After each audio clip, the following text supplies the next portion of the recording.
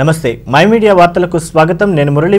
ఉత్తరాంధ్ర ప్రజల ఆరాధ్య దైవం శ్రీ కనకమహాలక్ష్మి అమ్మవారి దేవస్థానం కొత్త ధర్మకర్తల మండలి కొలువు తీరింది. ప్రస్తుత పాలకవర్గం కాలపరిమితి ముగియడంతో ప్రభుత్వం కొత్తగా ధర్మకర్తల మండలిని నామినేట్ చేసింది.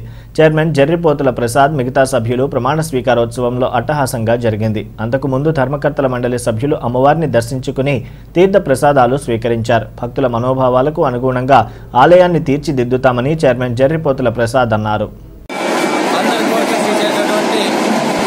విశాఖపట్నం ప్రజలకు నిలవేల్పు శ్రీ కనకమహ అమ్మవారి దేవస్థానానికి రెండో ప్రమాణంలో కష్టపడిగా నియమించినటువంటి